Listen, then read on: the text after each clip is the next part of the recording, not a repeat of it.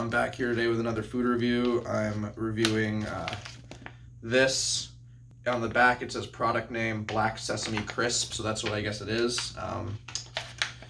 Not a whole lot to say before diving in. It's 3 pieces, 1 serving.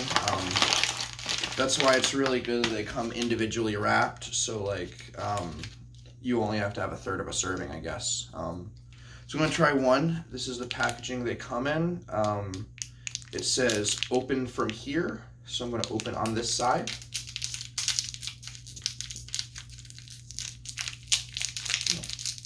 Not really sure what to expect here. This is just something that was kind of thrust upon me in the heat of a moment, and I'm really not sure what I'm gonna think. I don't even know if this is, I'm assuming this is a salty thing, but I really don't know what to think.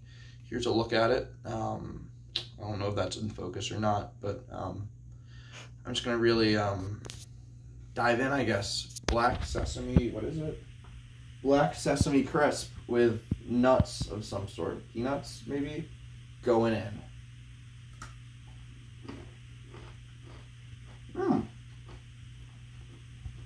Yeah.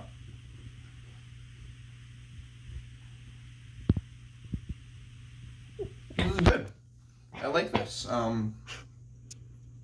It does kind of, it's very peanutty. The sesame, I guess, does kind of feel like filler, but it's a good little, good snack. I enjoyed it. It's not a crisp, as they call it. It's definitely not crispy or crunchy. It's definitely kind of a soft chew, like what you expect from, I don't know, like a payday bar, but with less like stuff in it. It's all right. I think it's good. I think definitely different than snacks you may find stateside. I got this on my trip to Japan. The thing I ultimately want to say is that it's a pretty good snack and something I may want to eat again. Thank you.